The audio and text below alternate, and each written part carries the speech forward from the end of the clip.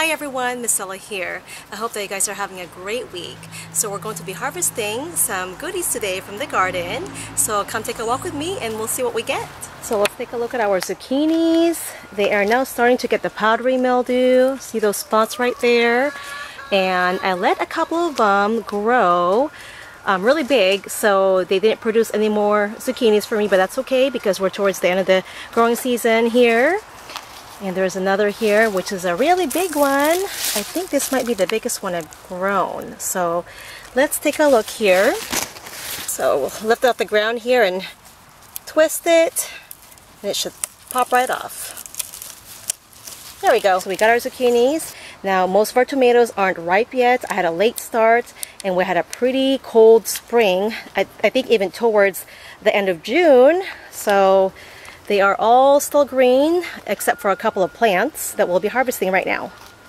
So I'm so glad we can finally harvest tomatoes. We've been waiting all season. These are a very pretty variety. Oh no, we have blossom end rot. So this happens to your tomato plants when there is a calcium deficiency. So that's too bad. Oh darn, there's another one here. I did not see that. Well, I got one of these ones here. I don't have my little knife with me, so I'm just trying to pinch these off. So these are pretty mild peppers. Sweet Italian peppers. They get pretty long though. Look how pretty they are.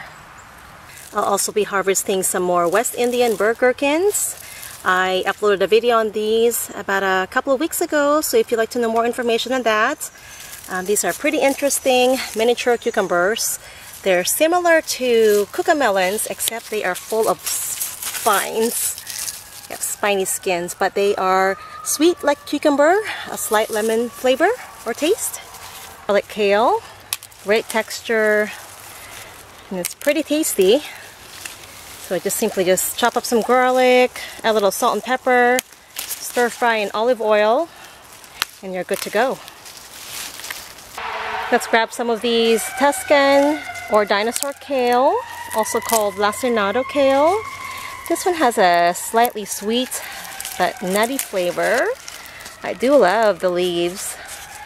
You know, it's got the texture of a dinosaur skin, that's why it's called dinosaur kale. I love the blue-green color.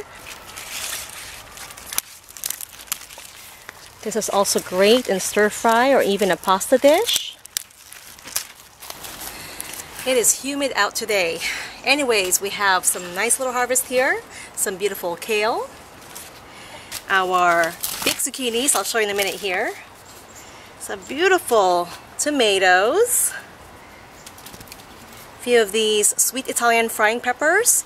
First time I'm growing this. My auntie gave me some seedlings a few months ago, and so I'm not sure what other recipes I can use it for except this one Filipino recipe. It's called pinakbet. It's like a vegetable stew dish. So we'd like to know if you have any suggestions on how to use these sweet Italian frying peppers. They are very mild.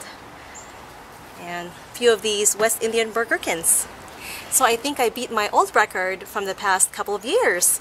So this year I did something different. I watered the zucchini seedlings with worm casting tea, and also put more worm castings, more worm castings than I normally would. So I'm not sure if that helped, because even my kale plants, if you watch my recent video on how tall they are, a couple of them are over, I think, 6 feet tall now.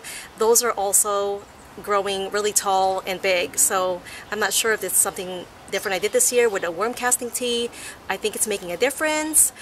Anyways, I just know that worm castings are a great source of nutrients and also improves the nutrient absorption for our plants. So really happy about this.